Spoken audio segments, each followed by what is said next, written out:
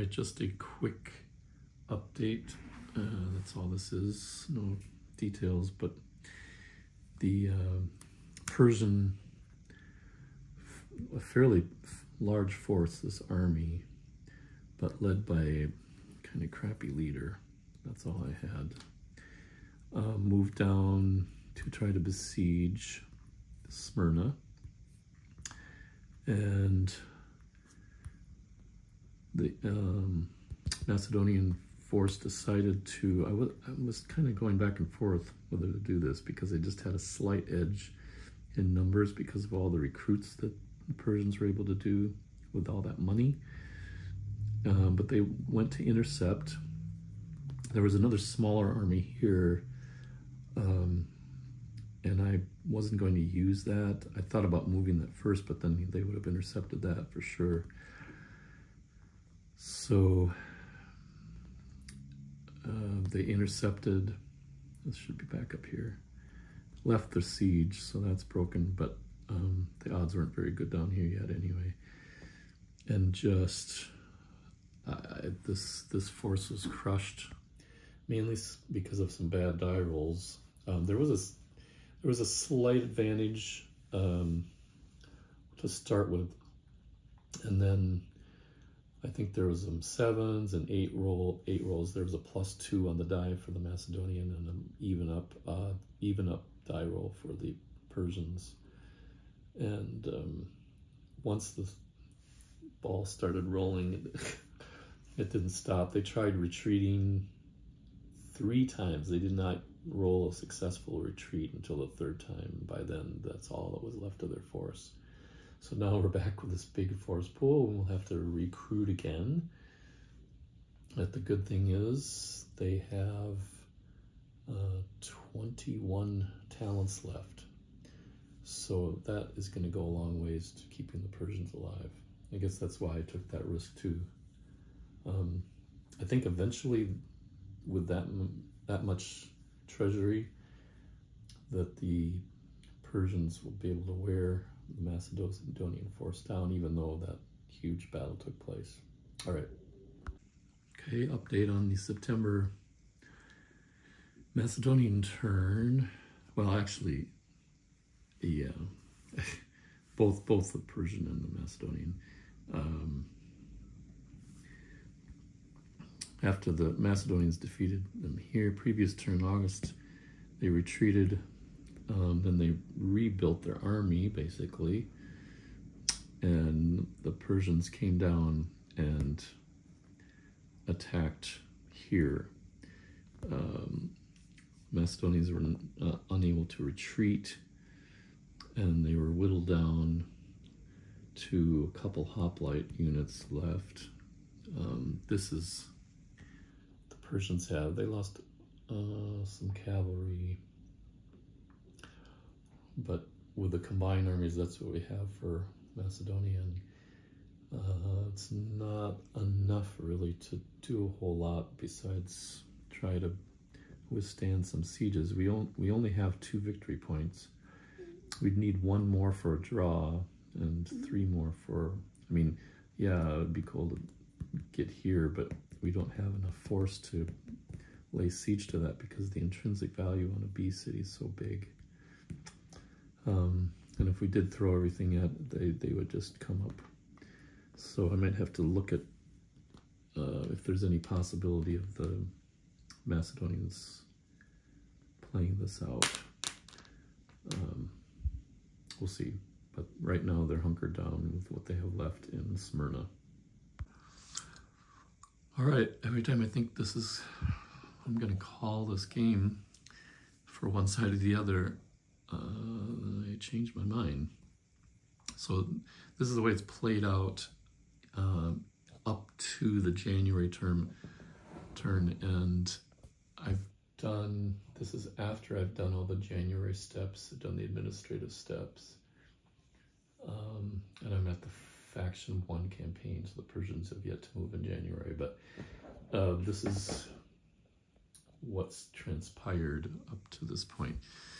So basically the Macedonians abandoned this area and they retreated up to this city, captured that caused this city to surrender, caused this city to surrender.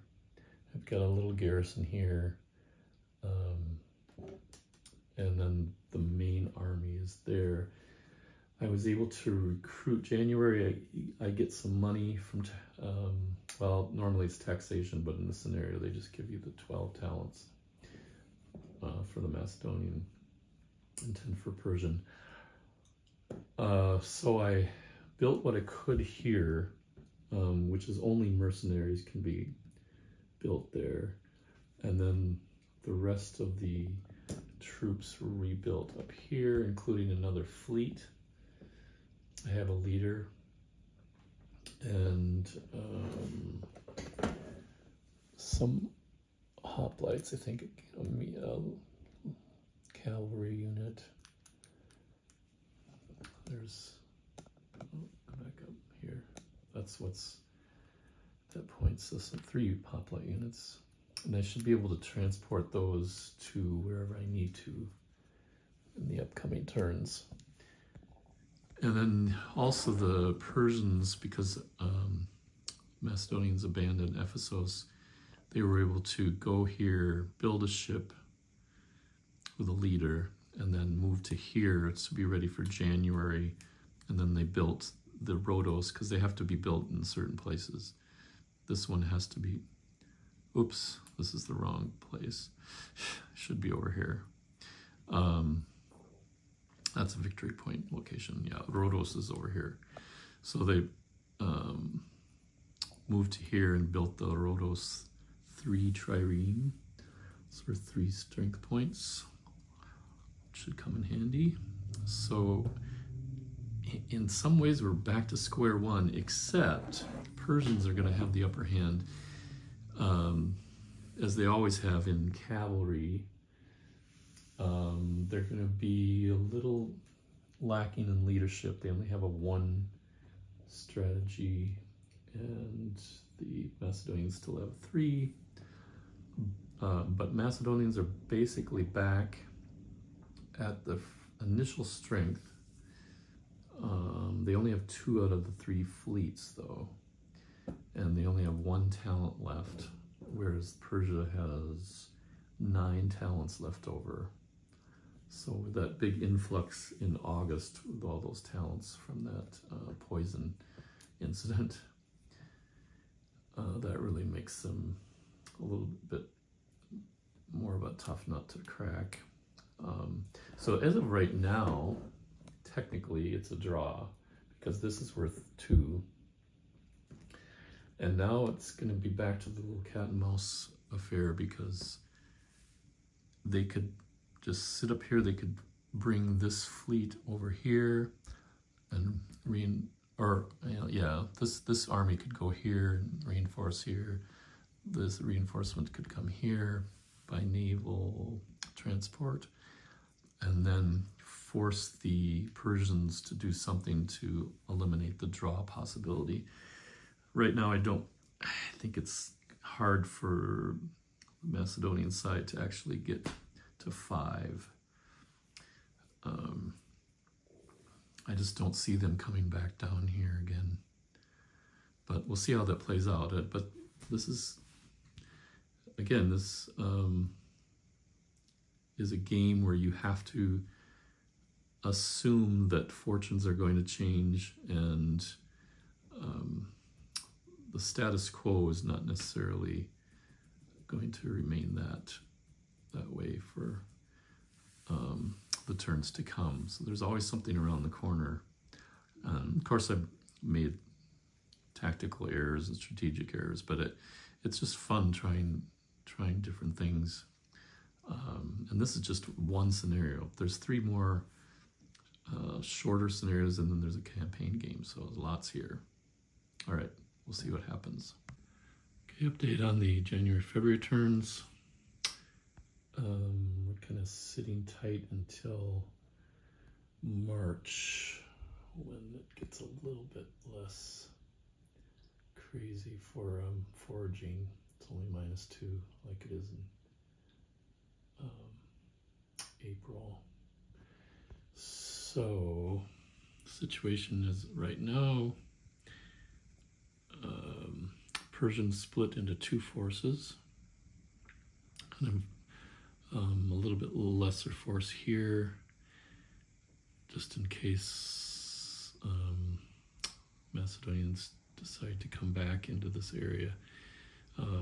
We have two fleets now guarding this pass, this channel. So if they decide, they have two fleets up here, they decide to come down through this pass, we can intercept. And Macedonians are at greater risk because they're going to be transporting troops, and these will be empty. So they'll just be attacking, and they have talents to replace the naval units, and Macedonians don't, so we'll see what happens with that. Well, a little update on up to the May turn. The Persian army that had been here moved up to here and recaptured Dascleon, eliminated about 7 size points worth of Macedonian units. So now at this point, well, after the Persian turn, it would have been a Persian victory at this point because they only have 2 left here on the Macedonian side. And then the Macedonians just decided that they had to go for it because they really couldn't contend with that army. But by the way, the Persians did move the Smyrna army up to here, thinking that they're going to have to go one way or the other by land, and they weren't going to dare go through this channel here to get to the south.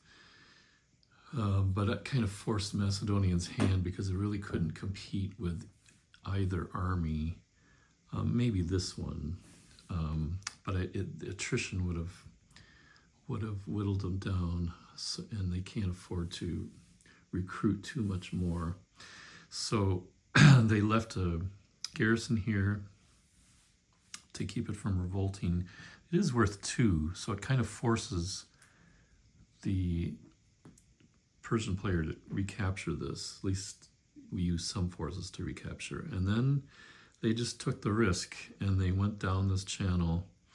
And fortunately for them, they have to roll 8, 9, or 10. And they rolled, they couldn't roll until here because naval units have a 2 hex reaction range, and you can only, well, they started, you can only go according to the movement points used in that range. So they tried here, they tried here, they tried here, they tried here, they tried here, and they failed on every roll.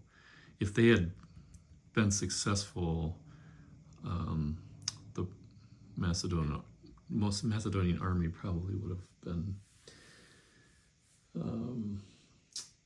whittled back to kind of an ineffective force, because if you lose naval size points, you're going to lose, I think it's 1 to 4.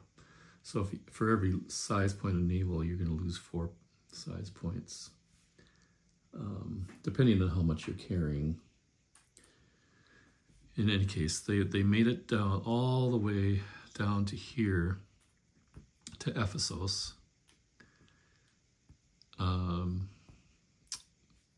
Disembarked, had to do their supply check, no problem. And then they took a chance and rolled a 9, I think, or 8 or 9 on the assault table. They did have a couple of plus die roll modifiers. because they do have a siege train. And then took the city. So now technically they have 4. So they're at 1 short of victory. So if they captured this one, they'd have 5. But this one's probably going to fall. But it's just a matter of what the Persians can do to recapture here, or possibly prevent the capture of this. Now the shoe's on the other foot, because if they use any naval units to transport past here, then the Macedonians can come out and possibly intercept. So on to the next turns. Okay, I stand corrected. I had to change this. This is not captured yet, because I don't get the +1 for the siege train, because I can't have a siege train. I didn't have enough naval points. I would need almost a whole. Each one of these is 4, can take 4 size points, but a siege train is 12 size points, so I'd need a fleet and a half to do that. So no siege train and no capture. Okay, now we're good. All right, we are just finished the August turn. There's technically 4 turns left. Might actually end up playing the whole game on this. A lot has happened since the Macedonian force, which is pretty much all they have left. This is kind of desperation. Captured both these two cities. They're each worth 1 victory point. Chased off this army, although it's replenished. That's the one thing about the Persians. With that treasury, they're down to 4 talents, but basically throughout this year, they've been able to replenish their forces anytime they have some losses in battle. Although the morale of the Persians are down to 40, so that does affect a few things. And then the Macedonian army went down to here. I should have done this one before. Halicarnassus is only a Class C city. If you see here, it is a port, but it's a Class C city. And that means it's only got a 10 intrinsic defense, whereas this one is 20. So this is a much easier one. I can get 2-to-1 odds here. I can only get 1-to-1 here. So this I managed to get a surrender on because I had a +2 to the die roll. It's important. This is one of the things I wanted to point out. It's important that if you are doing any kind of siege or trying to get a surrender on a city, it's important to have a fleet there if there is a port, because there is a -1 to the die roll if the city is a port and it's not under blockade. In other words, you don't have any ships there. So that makes it harder to get the surrender. It also makes it harder into the siege. So it's good to have fleets around when you're attacking ports. And then the Persian recaptured here after a couple of turns, as this one held out. They were able to assault it and capture this turn, so they got those back. But as of right now, the Macedonians have 4 victory points.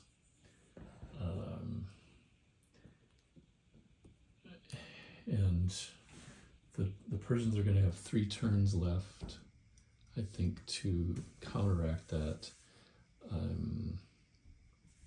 I think I'll keep pushing the Persian fleet down farther, probably put them in Ephesus, or maybe recapture Erythrae. I'll have to recapture that so I can use it as a port again, and keep the Macedonian army from jumping up the coast, because I don't think they'd be that lucky twice not to get intercepted. So we'll go on to the September turn. I have depleted. Caria is only worth 4. I did deplete that one. So it's going to be tougher to get supplies here.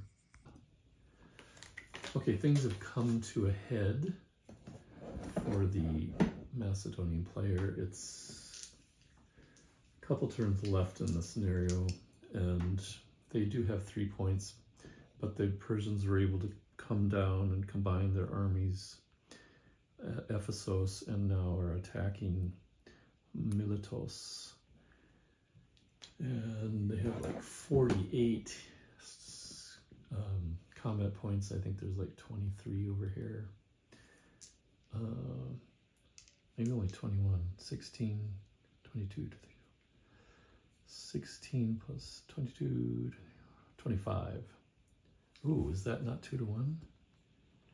I just realized I might have enough for 3 to 2. 8, 16, 22, 23, 24, 25. Yeah, it's only 48 on the Persian side, so it's not quite 2 to 1. It's 3 to 2. So maybe a chance. I suppose it would be fun to do this tactical battle. And one thing, if you're going to do a lot of tactical battles, that's one reason to have a few more commanders in the force, even though they might be weaker. They give you more flexibility on the tactical map because you'll be able to give more orders with more commanders. So that's something to think about if you're doing tactical combat. Otherwise, you're just taking the top leader on each side for any modifiers. All right, so modifiers are battle commanders. They're +1, they're -1. You subtract 3 or 1 from the 3, and that's a difference of +2. Whoops, that's retreat losses. Here, you look at the commanders table. The rating difference +2. So you get a +1, and they're going to be -1 when they roll, Persians. Cavalry is, there's no heavy cavalry, but the cavalry is definitely more than +5 or 5 size, and they're more than 2 to 1 odds, so they get +1 for that. So right now Persians are at 0 and the 0 die roll, and the Macedonians are +1. There's no river. I think, and then this is even up, even though I got here 1, 2, 3, 4. Yeah, I'd have to have 2 to 1 in hoplites / phalanx to make any difference. Skirmishers has to be 5. Now, see, there is a 2 to 1 ratio here, but it doesn't count because there's only 2 size points on that side. So 130 units disrupted. Nothing. Okay, and the rolls. So the Persians are rolling on 3 to 2, and Macedonians are on 1 to 2.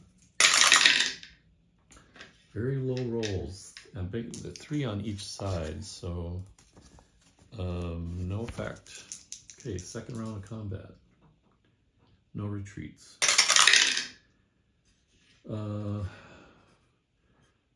We get here 5 + 1, 6 and a 5. 6 on 1 to 2, they lose 1. 5, they lose 1. So each loses a step.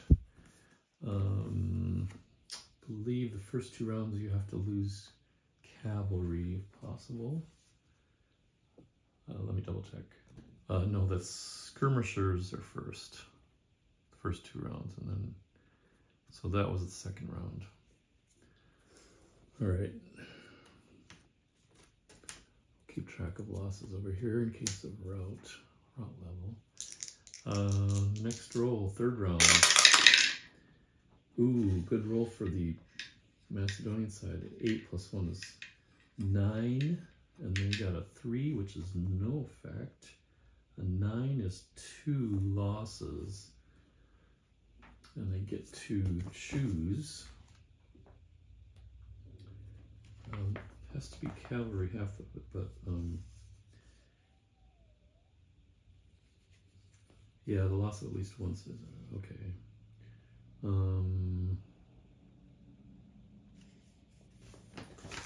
Okay, so they have to lose half of cavalry. We'll just, I mean, if you flip one, that'll be the 2 points, so that'll be it. So now where are we at? I should keep a running total here. Let me grab some dice. All right, this gives you a running total here. We've got 24 here, 45 still here. It's gonna take some whittling down. This is gonna be crazy.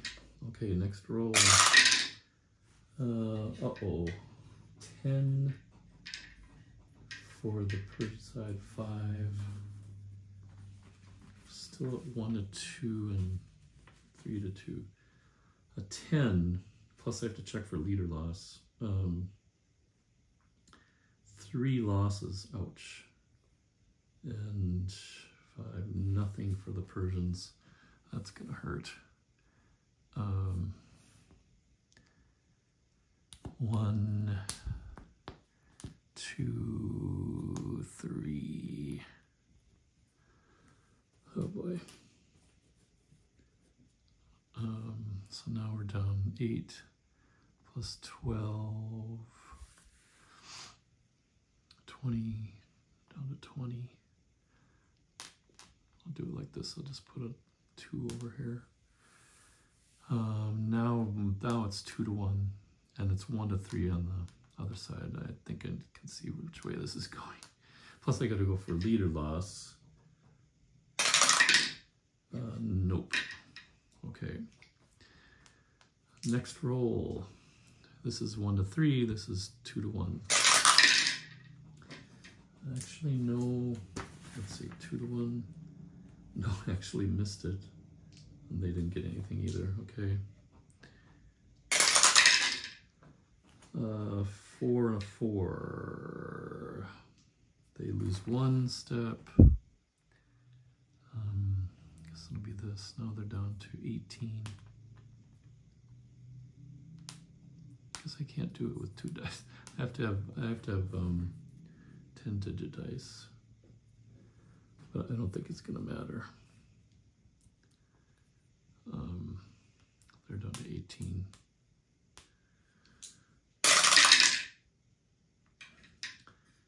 Nine and a 6. No, it's third. 2 to 1. 6. They lose 3. No, 2. And a 9. On 1 to 3. They lose 1. So they lose another 2. And they lose 1.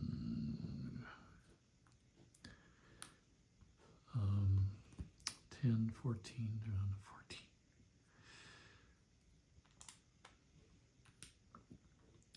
Again, the reason I'm doing this is it really doesn't pay to retreat.